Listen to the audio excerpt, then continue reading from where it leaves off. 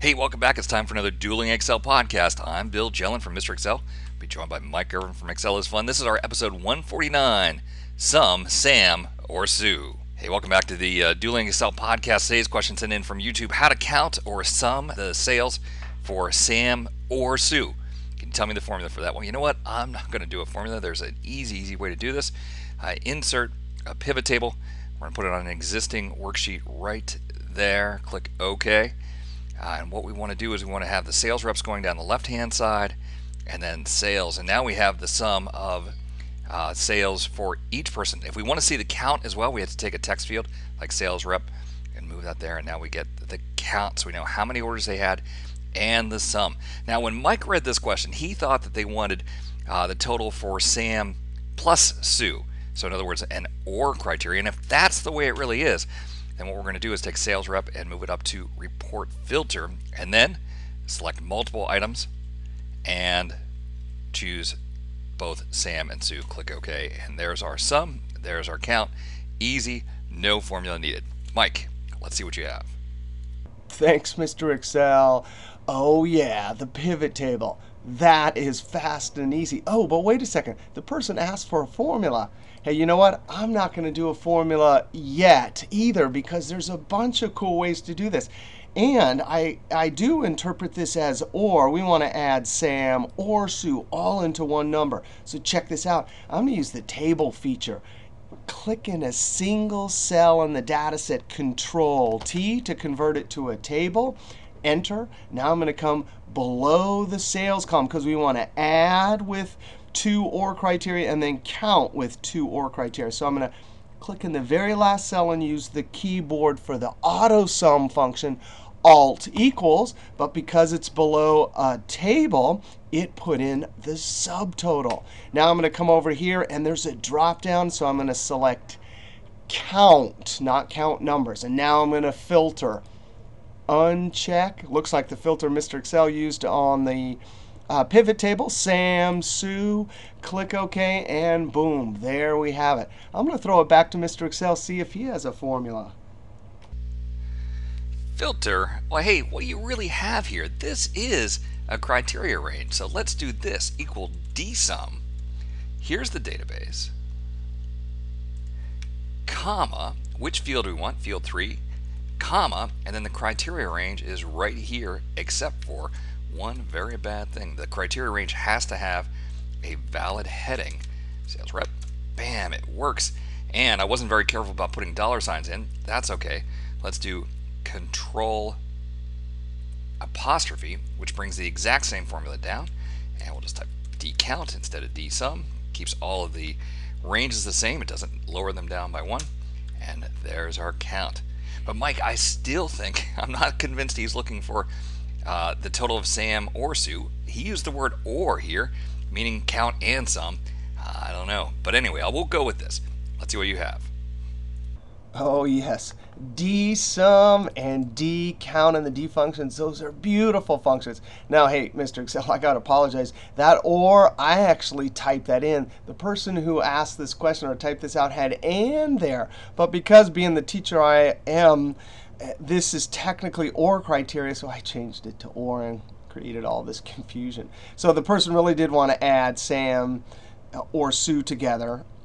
And usually in language, we use the word "and" anyway. So, all right. You know, I'm still not going to do a formula. I know there's a bunch more formulas we could do. I'm simply going to go up to Design, because this is a table with a total row, and add a slicer. When I add this slicer here, I'm simply going to click on Sam and Sue. Oh, wait a second. How do you click? Oh, you have to hold the Control key if you want 2 items from your slicer. And then boom, there we have our slicer and our subtotal functions for count and sum. All right, throw it back to Mr. Excel. Slicers? Hey, I don't need Excel 2013 and your slicers. My pivot table could do slicers.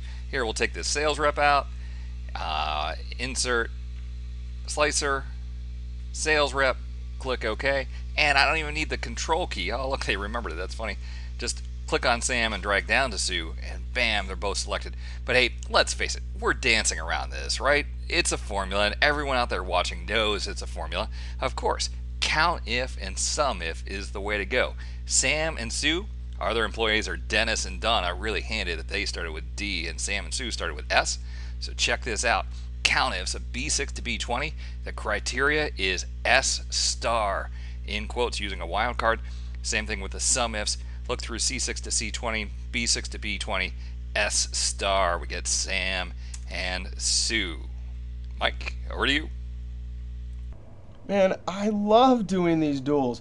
Man, this week's been terrible. I've been sick. My kids are sick. And doing this duel back and forth is the most fun I've had in so long. And I get to learn this. I had no idea that you could simply click and drag. I thought you had to use the control trick. Look at that. Oh, and then an asterisk, a wildcard, totally beautiful. Now I'm going to do a formula over here. And you know, for two OR criteria, you could simply use a COUNTIF, two COUNTIFs, right? To add, you simply use two SUMIF functions, or SUMIFs for that matter. Now these are the formulas I have in my Control-Shift-Enter book, and I actually have a bunch of formulas for this. But PMSOCHO at YouTube, absolutely amazing YouTube channel. He read my Control-Shift-Enter book and then sent in this formula. Equals, hey, just use COUNTIF. And highlight the range of names. And comma in the criteria argument, you just put both criteria. Because it's two of them, COUNTIF will look through here and spit out two answers. This is a function argument array operation, so when I highlight this and hit F9, of course, COUNTIF will spit out both answers. Well, if we need to add them, we could put it in sum and use Control-Shift-Enter, but why bother when you have SUMPRODUCT? It can do array calculations without using any special keystroke to enter it, and enter. Now, of course, for adding, we simply do the range. There's all the criteria. Our function argument array operation, comma, the sum range, close, close, and boom. That is beautiful. All right, throw it back to Mr. Excel. Hey, that was cool putting both criteria in the second argument of SUMIFs. Check this one out. Control-C, take the sales reps over here. Control-V, data, remove duplicates, OK. Now that gets us just the unique values. I'm going to come over here and just put 1 and 1, 0 and 0.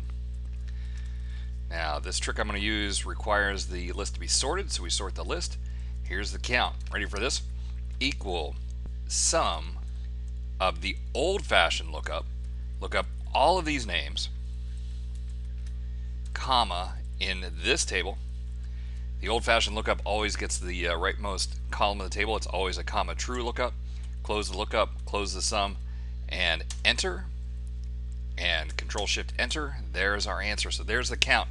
Now, let's take a look at this. If I go to Formulas, Evaluate Formula, Evaluate, sure enough, it's giving me an array of 1s and 0s. So I'm going to multiply that array of 1s and 0s by those values there, and I should be able to get the sum. Let's try it out.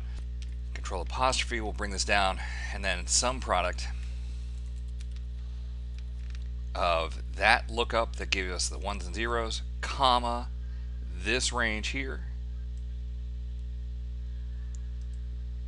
and are the parentheses balanced? Yes, we end in black. Control-Shift-Enter. Bam! There we go.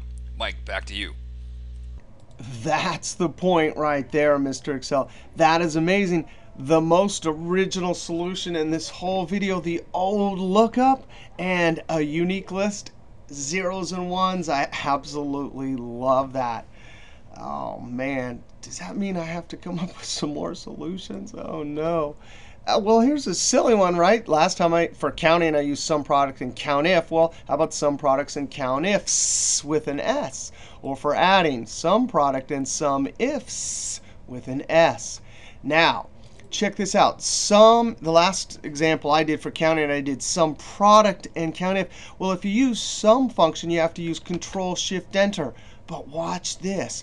If I use that same formula, sum requires Control-Shift-Enter because, oh, that's a function argument array operation. But check this out. If I convert that from a range of cells to an actual array constant, I'm going to hit F9. There's those curly brackets. Curly brackets house array constants. Semicolon means row, comma means column. If I leave it as an array constant, it won't require Control-Shift-Enter. Now, I cover this in my book. Not all formulas will take array constants without Control-Shift-Enter, but it's amazing how many will, right? So here's that noted down there. I just hit Enter, and boom, that works. Same with our SUM and SUMIFs. If for some reason you absolutely did not need this criteria was never going to change, then the golden rule of Excel is, hey, if it's not going to change, then just leave it. Whoops, Control Z, I highlighted the wrong one, criteria, F9. If the golden rule is if your formula inputs don't change, just hard code them into your formula. Then you don't have to use SUMPRODUCT, just SUM and Enter will do. Hey, a couple more straight from my Control-Shift-Enter book. There's that one, ISNUMBER match inside of SUMPRODUCT. And even this one, the old if with two arrays added together. And then the value, if true, is 1 with Control-Shift-Enter. All right, throw it back to Mr. Excel. Hey, well, that was cool. A record 9 back and forth. So, at the model off, Mike, the way that they score this, the $5,000 prize there on at the finals, is which formula is the shortest formula. Now, there were so many formulas I've lost track of which one it was. We'll have to go back and figure that out. But the one thing I loved in that last formula you showed, the formula was cool, but what I really liked was, let's say that we forgot to hit F4 or something like that. You actually clicked right here on the argument name, and it selected that whole argument so I could press F4 easily. A lot easier than trying to go in there and choose the cells using the mouse. Just click there. What a cool way to go. All right, well, hey, I want to thank everyone for hanging in there and watching this whole thing. We'll see you next week for another Dueling Excel podcast from Mr. Excel, and Excel is fun.